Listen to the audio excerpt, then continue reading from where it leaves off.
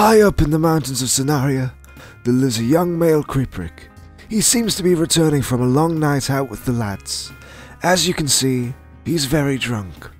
His perception of time right now is incredibly flawed, and he likely doesn't know if it's day or night. It seems that drugs and partying are traditions that the Kriprik has kept from its human origins. While it may be hard to spot at first, the Kriprik is quite closely related to the human. It is thought that the Kriprik evolved from hill folk, who were so isolated from the rest of the world that they resorted to cannibalism, which led to a genetic mutation. While this story is heavily disputed, there remains a very real evolutionary link between the Kriprik and the human. The Kriprik usually stands at around 6 feet tall at the shoulder and has a neck length of up to 5 feet. Around 5 meters in length, the Kriprik is much larger than a human.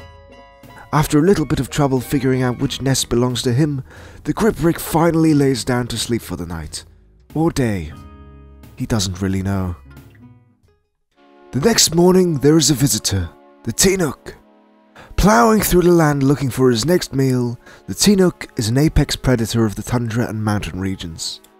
Luckily for our Kriprik, he will be ignored as he is too small for the Tinuk to see him as prey. The Kriprik senses a disturbance in his domain and exits the den to look at the intruder.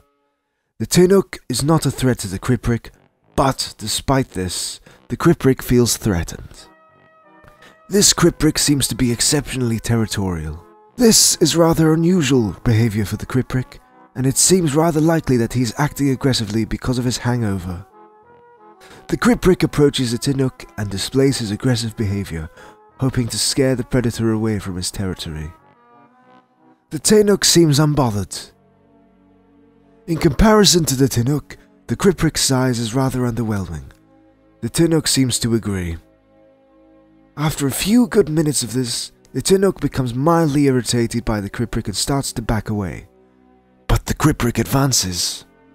It vocalizes and inches closer, all tactics used to strike fear into its opponent. The Tinuk and the Kriprik have a final standoff at the edge of the mountain. Eventually, the Tinuk gets bored of this and realizes that arguing is a waste of time and energy. With one last frustrated swing of his tusks, he turns and runs away. The Kriprik, now with an inflated ego and sense of masculinity, dances to celebrate his victory. A few days later, a female Kriprik is seen moving into the area. She has recently parted with her mother and is now looking to claim territory of her own. She heard about this apartment complex on the property web and has decided to move in. The male leaves his den to meet his new neighbor.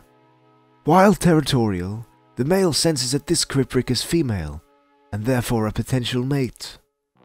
In an attempt to impress her, the male invites her over for dinner. With a bit of hesitation, she accepts. The two Kriprik have dinner together and vocalize in a friendly conversation. The female attempts to get to know the male. The male attempts to impress the female with a courting dance routine. Unfortunately for him, his moves are considered utterly pathetic. After watching him for a few long minutes, the female decides she is not interested in him and returns to her nest. Disappointed, the male follows her home so he can try again. She is not happy about this. Angered by her lack of interest in him, the male starts insulting her. This male is what's known as an incel, someone who cannot under any circumstances find a mate. The female insults him back and the argument escalates to violence. The male is so enraged that he attacks the female, causing her to chase after him. A gruesome battle ensues, with the female surprising him with her speed and strength. The male, fearing for his life, flees from his territory. Mortally wounded, he crawls into the first cave he sees. But it seems that this cave already has an owner. The Tinuk. It seems to remember him from earlier. The Tinuk stands in the cave, putting on an aggressive show towards the Kriprik.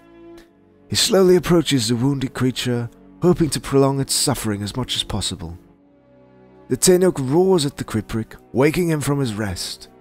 The Kriprik backs away, far too weak to escape.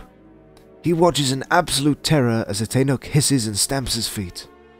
This is a very angry cat. Eventually, the Kriprik sits down and accepts his fate. The Tenuk executes him, bashing him repeatedly against the wall of the cave. This is what an execution looks like in Sonaria. The Tenuk exits the cave with its kill, seeming pleased with itself. It puts on a celebratory dance before consuming the Kriprik's carcass.